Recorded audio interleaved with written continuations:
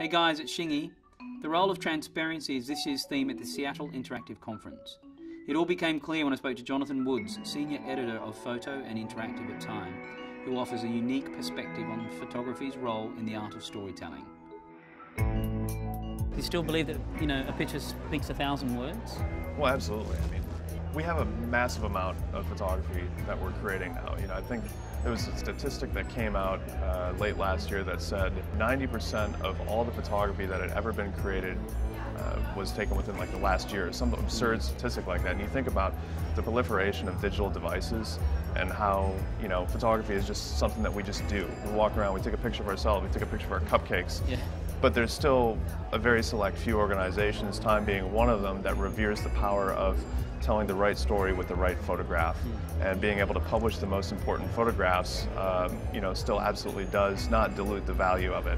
So just because there's more of it, you still got the people that are making sense of it and telling you what you need to look at and what is important and why it is important. There's a series of 8 satellites that orbit the Earth, and it's 30-meter satellite imagery. And what that does is they're constantly taking pictures around the globe, and they're basically just using it for assessing change. But what Google did is they were able to take all of that data and stitch all those images together. So we basically, in conjunction with Google, Landsat, and Time, we made the largest video frames ever made in the history of the world.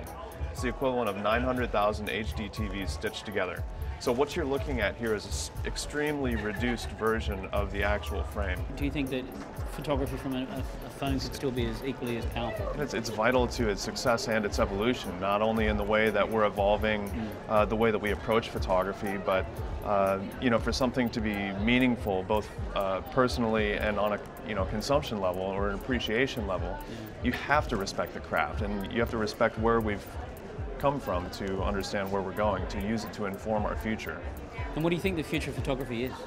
I think it's going to continue to get incredibly more high quality than it already is. I mean, if you look at just the the increasing of the pixels that we're using on the devices in our pockets, we're now looking at 12 megapixel phone cameras, and we used to think that 6.3 megapixel camera that when I came out of college, it was fascinating to have this massive image, and now that's like a small JPEG. So I think we're going to continue to see a massive increase in the quality, the clarity, the ability to shoot in extremely low light conditions, and I think that increases the burden on working professionals to really identify with their craft and have a niche that they're good at. Throughout my entire career, I have a job where I can live vicariously through the full range of emotions that a person has in their lives, or group of people for that instance. And it doesn't matter whether we're covering a building collapse in Bangladesh or the next presidential election. There's something about photography and journalism in general that takes you there and allows me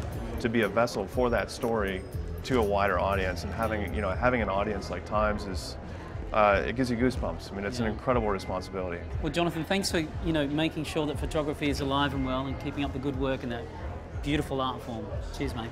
Cheers. Thank you very much.